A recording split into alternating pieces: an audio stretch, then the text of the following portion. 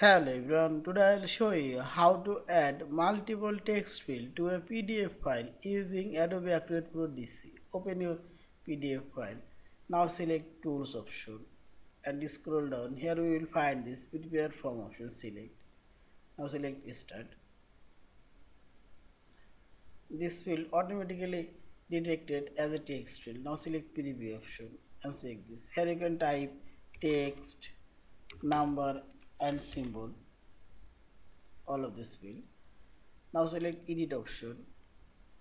I will add new text box. Select this text box option. Select here. Now select right button for properties and select generate option. Here you can change text fields name, form field visible, read only, and appearance. Here you can change text border color, field color. Also you can change text font size, text font style, text color here. An option you can align text. So center. Now select close and preview and text here. This is. Now I'll add another text box here.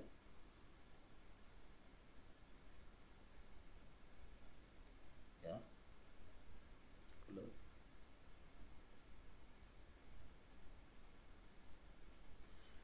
Now I'll make this two text box same size and same height and wide. Now simply select this two text box and select right button here. Here we will find this set